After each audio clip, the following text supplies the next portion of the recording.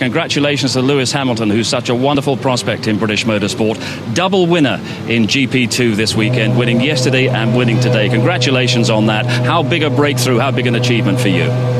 It's a fantastic achievement for myself this weekend and for the team.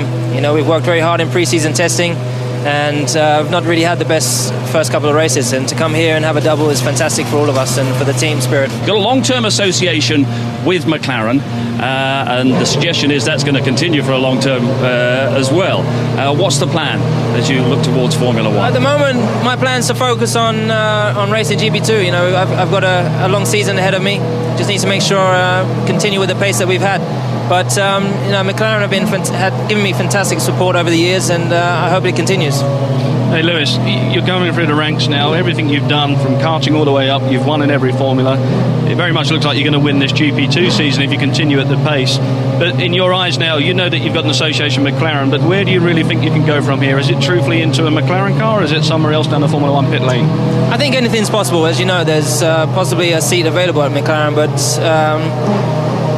that would be a dream to go into the second McLaren seat. But I think, and my aim at the moment again is to win the GP2 title. But then we just have to wait and see. I don't expect to jump straight into a McLaren. I would have thought I would go into one of the lower teams, but we'll just have to wait and see.